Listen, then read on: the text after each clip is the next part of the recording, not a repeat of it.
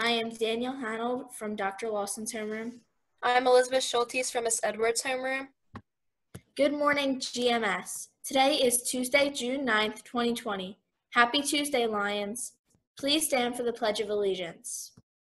I pledge allegiance to the flag of the United States of America and to the republic for which it stands, one nation, under God, indivisible, with liberty and justice for all.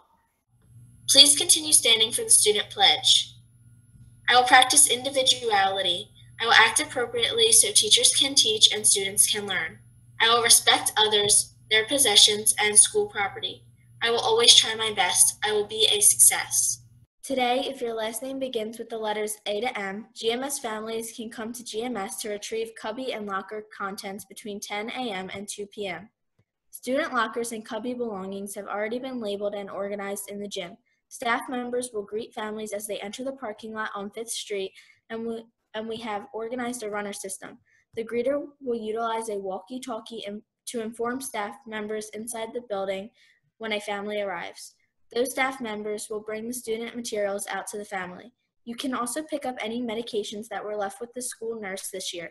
Students, please return all textbooks and novels at this time as well. Again, students will keep their Chromebooks over the summer. We have no birthdays today. Here is today's joke. What did people do before sandpaper was invented? They just roughed it. Today is National Donald Duck Day. Have a great Tuesday, and as always, go Lions!